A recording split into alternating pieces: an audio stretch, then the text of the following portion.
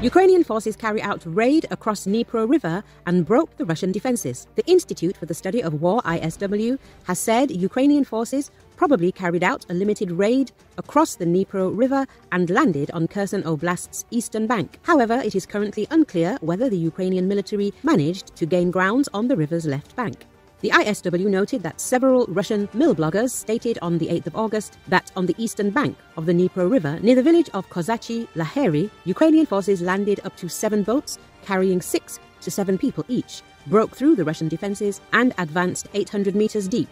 The ISW noted that one of the Russian mill bloggers said the Russian command recently relocated a prepared grouping of Russian airborne personnel from Kozachi Laheri to Zaporizhia Oblast, replacing them with mobilized soldiers, weakening the Russian defense in this area. ISW claimed that Volodymyr Zaldo, Russian-appointed puppet leader in Kherson Oblast, downplayed the achievements of Ukrainian paratroopers, saying Russian artillery repelled a Ukrainian boat attack. However, the majority of prominent Russian mill bloggers claimed that Ukrainian forces managed to utilize tactical surprise and land on the east bank before engaging Russian forces in small arms exchanges, and Zaldo was likely purposefully trying to refute claims of Ukrainian presence in this area to avoid creating panic in the already delicate Russian information space, the ISW stated.